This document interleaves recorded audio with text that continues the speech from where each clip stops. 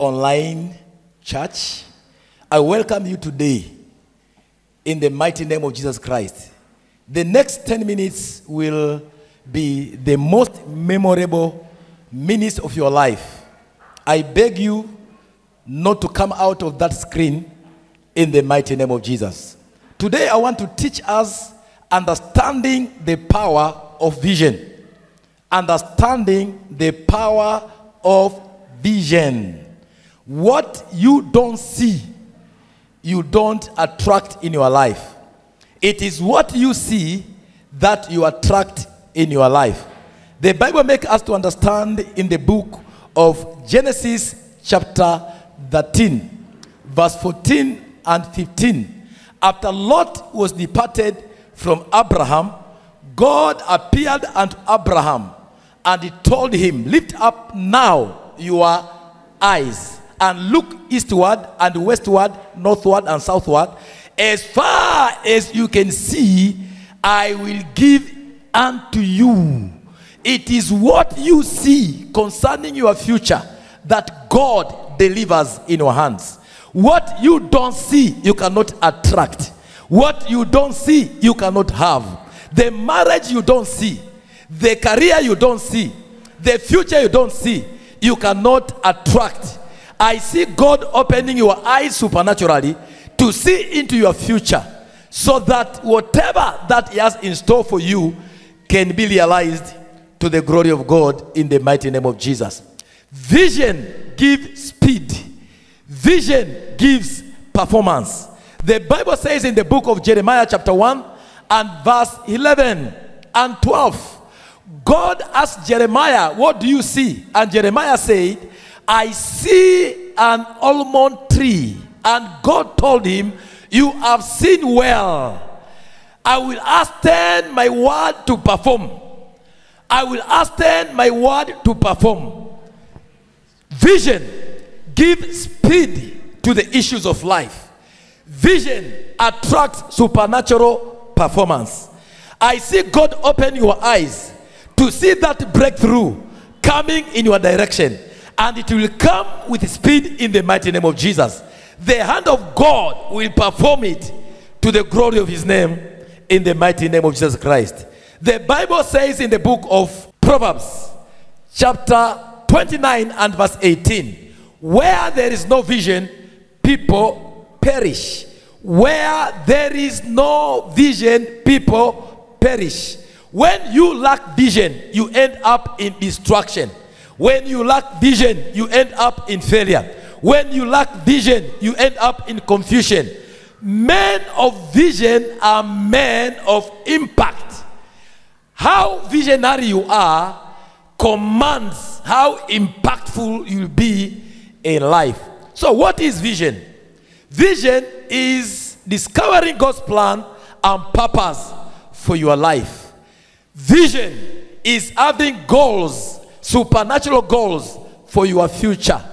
Vision is running your life against God's purpose and plans for your life.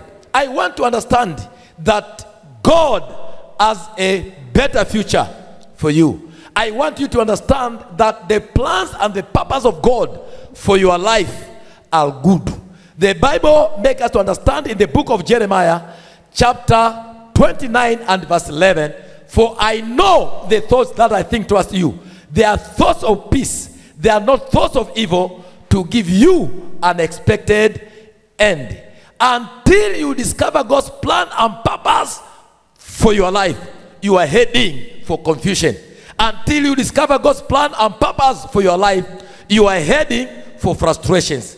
This morning, I want to show you 9 areas in which you need to have vision for your life to become a blessing, both to you and to the people around you. I want to give you the narration of Adam. After God had created Adam in Genesis chapter 2 and verse 7, he put him in the Garden of Eden, verse 8. And verse 15, God gave him a mandate. He gave him an assignment of tilling and keeping the ground. And verse 18, God said, it is not good for a man to be alone. 9 areas that you need to catch vision for your life so that your life will blossom. Number 1, you need to have spiritual vision. You need to have spiritual vision. It is your connectivity to God that determines your destiny. Life begins with God. If you have nothing to do with God, then you have nothing to do with the future. You want your life to open up. You want to realize your greatest destiny in Christ. Number 1, have vision to serve God. Have vision to worship God in spirit and in truth. Number 2, after God had created Adam, he put him in the Garden of Eden. Number 2 vision that you should have for your life, you should have a vision for a church that you need to be planted. The church you are connected to determines the breakthrough that you attract in your life.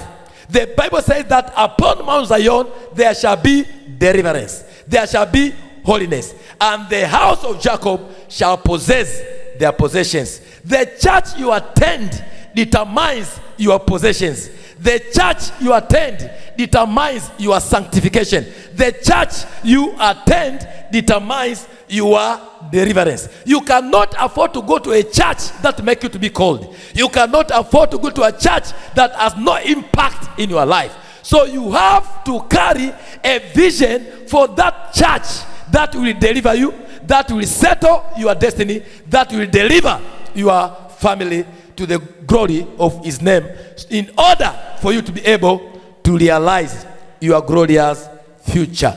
Number 3 vision that you need to carry for your life to open up is career vision. After God had made Adam, he put him in the Garden of Eden to till it and to keep it. So your career determines your carriage in life. When we are talking about career, I'm not talking about the business you do. When we are talking about the career, we are not talking about the work that you do. Career has to do with specialization. Career has to do with certain skills and expertise. You have got to develop certain skills for your life to open up. Remember, life answers according to your expertise, not according to what you do. People buy, or people pay money to experts. The area that you are expert in, the area that you solve people's problems, that is the area that you can attract much money concerning your life. Number 4 vision that you need to carry is financial vision. After God had put Adam in the Garden of Eden, he told him, till it and keep it, then you shall eat out of this ground. So you need to have financial vision. Finances determines the well-being of your life. There is no vision that you have that will be fulfilled without having money. So you have got to know how to generate money. You have got to know how to increase money, how to multiply money, how to save money, how to avoid waste in order for your life to open up.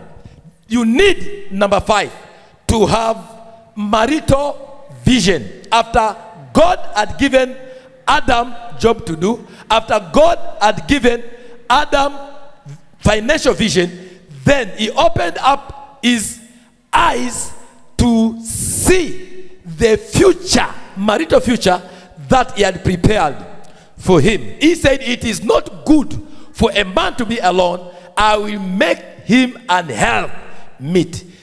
You have got to understand the goodness of your marriage determines the betterness of your life. If you want to be successful in life, it is not enough to have spiritual vision. It is not enough to have financial vision. It is not enough to have career vision. You need to have vision for your marriage. If your marriage is not working, your life will not work as well. So understand that when Adam's marriage crashed, his destiny crashed as it were. Number 6 vision that you need to carry is vision for your family. Vision for your family. Your family defines who you are. Your children, your grandchildren is an extension of yourself. So if you want to be remembered, if you want to have transgenerational impact, have vision for your family. Have vision for your children. Have vision for your grandchildren. The Bible says that a good man will leave an inheritance to his children's children. The life that you live to your children determines the impact you will have after you are gone. Another vision that you need to carry for your life to open up is character vision. Character vision. Your character is the one that carries your destiny. Your nature determines your future. Your attitude determines your attitude in life. Who you are determines what you become, who you become. So if you want to have a glorious future, you will work on your character. You will work on your behavior. The Bible says, out of the abundance of the heart, the mouth speaketh. Your life speaks according to your character. Work on your character for your future to open up. Another vision that you need to carry, as I conclude today, is emotional vision. Emotional vision. Your emotions determines your tomorrow. If you carry love, you carry peace, you carry joy, your destiny will open up. Things that corrupt one's destiny is anger, bitterness, sorrow, mourning. These are the things, when they are in your life, attract devil, attract destruction, attracts calamities. So if you want to enjoy your future, learn to love God, learn to love people, learn to love yourself. It is love that determines your destiny. May God bless you in the name of Jesus Christ. I see God open your eyes to see into your future, and I see God helping you in the mighty name of Jesus Christ. God bless you wherever you are. Till we meet again. Bye.